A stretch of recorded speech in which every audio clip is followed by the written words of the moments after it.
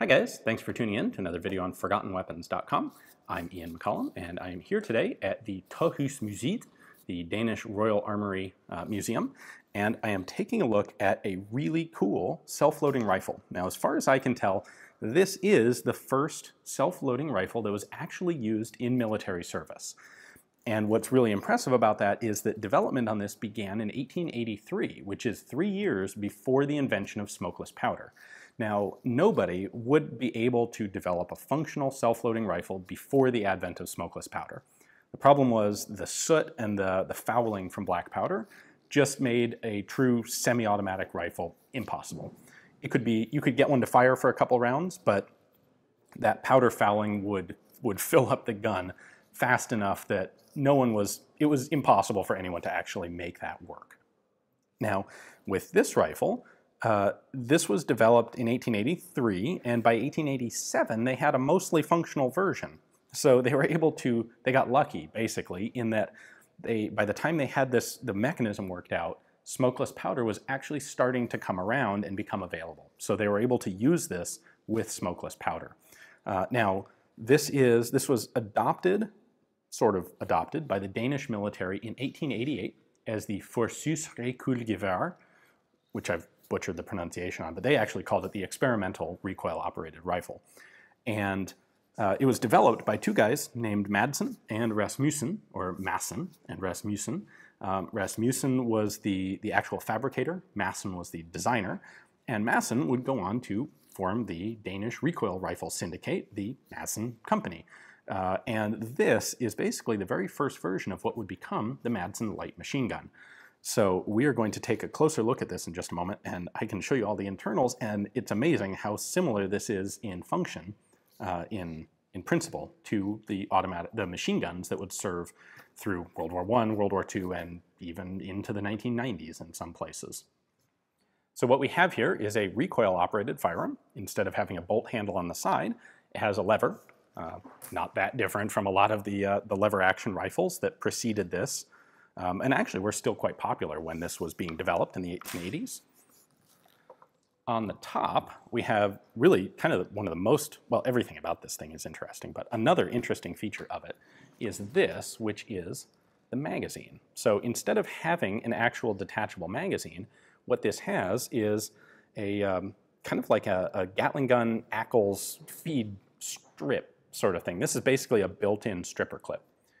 So up here at the top, we have a little detent, and that prevents cartridges from coming back up. What you would do is put cartridges in this, and it holds 8 or 10, I don't know the exact number.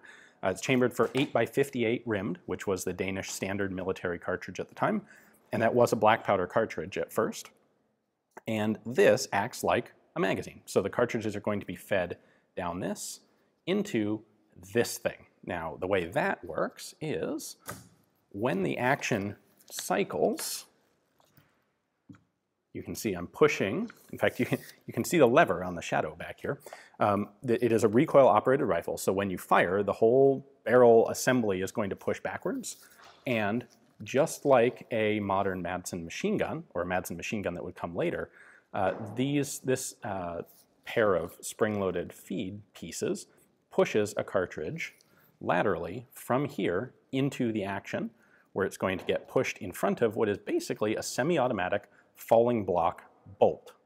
We can get a really good feel for how that works because it has a really big hinged door in the side. So this is the unlocked position, and I can just lift this up and we can take a look inside. So this is the bolt, and you can see there are tracks in it that operate things on this side panel.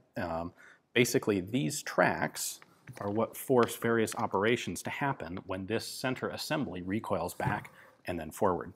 Now, the charging handle here is connected to this lever, which is inside this hook. So when I pull this back, it's going to pull the whole barrel and bolt assembly forward and back. There's a recoil spring located down here, right inside the wrist of the stock.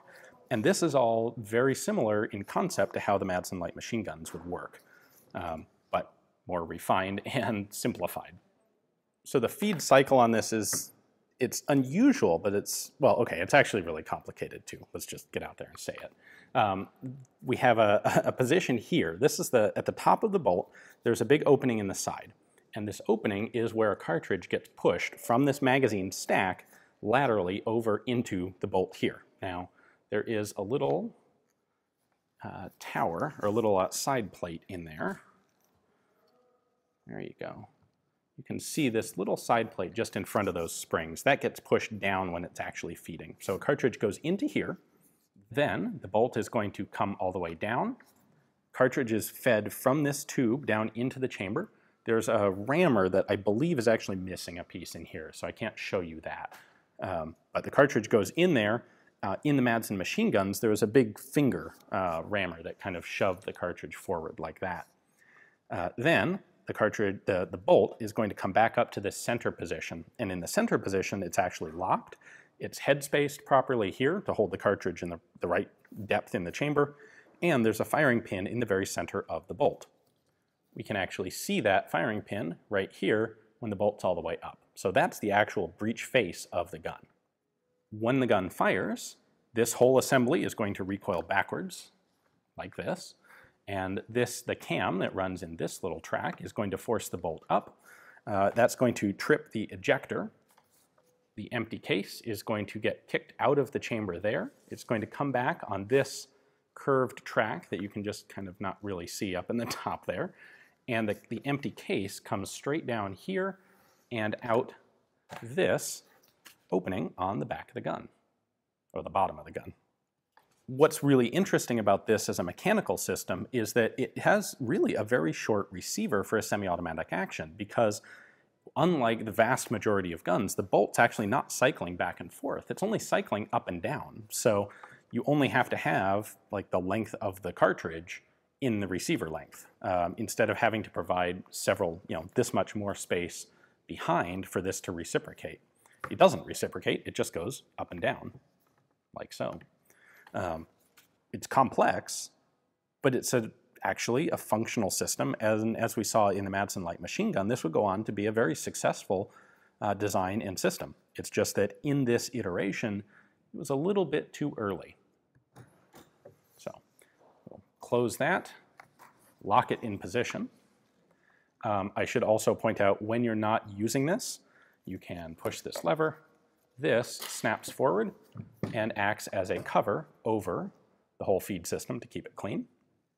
And then on this side, we have a safety. I'll be honest, I'm not sure which is safe and which is fire. This gun doesn't appear to want to cock all the way. So there's something a little bit wrong with this rifle, and it's not fully functional, which isn't surprising given that it's like 125 years old. The only marking on it is the serial number. It's number 46 up here, and that number is on a couple of the internal parts as well. But that's all you've got for markings on it. One other interesting feature of this is they did decide to put a bayonet on it. And it is this integral folding bayonet that snaps out like so. And it's a very low profile bayonet. It's actually slightly dished here to fit under the barrel. It's short. It's honestly probably not all that useful, although it does keep people away from the muzzle end of the rifle. What this resembles very much is the Johnson, the M1941 Johnson rifle bayonet from the US, and for a good reason. Both that rifle and this one are recoil operated, and so hanging a lot of extra mass on the end of the barrel can cause problems with functioning. The rear sight here is very much an 1880s type of rear sight. We have notches on the side here for 4, 5, 6, 7, and 800 meters. I think this is the battle sight position of probably 3. And then you can lift this up to shoot out to 2300, like so. So I suspect when this is in its proper functioning state, all 3 of these sections will collapse together when the system recoils. However, in its current state, it will come back to there and no further. But you can see wear on the pieces here, indicating that it did, at one point, cycle all the way back. So that's why I can't demonstrate the safety, is because it doesn't fully cock without cycling all the way back. So this rifle was tested by the Danish military in 1888, and it was found to be, well, it was good enough to go into field trials, and they made 50 of them. But the conclusion of the field trials was that this wasn't suitable for the infantry. This was just too complicated of a gun. However, it was probably suitable for, say, coastal defense fortresses, where, there isn't a whole lot of mud, they get stored nicely, they can be taken care of, and they're not in extreme elements. And where the self-loading, the semi-auto firepower was of particular use if you had an attacking naval force. So these rifles were actually issued out by the Danish fleet to coastal defense fortresses, and in that way they were the first self-loading rifle in military service. Now, did these ever actually see combat? Not that I'm aware of. However, that doesn't change the fact that they were there and ready should it have been necessary. Now, this design would be developed further, and in 1896 a much improved version would be tested by the Danish, and they would actually adopt that in substantially more numbers. So I will have a follow-up video on that coming a little later on. In the meantime, I'd like to give a big thanks to the staff of the Forsøgsrekylgevær for letting me in here to take a look at an amazing the earliest self-loading rifle here. If you enjoy seeing this sort of thing on the internet, please do consider checking out my Patreon page. It's support from folks there at $1 a month that makes it possible for me to travel to places like Copenhagen and take a look at rifles like this one. So, thank you very much, and definitely check the museum out if you're ever in Denmark.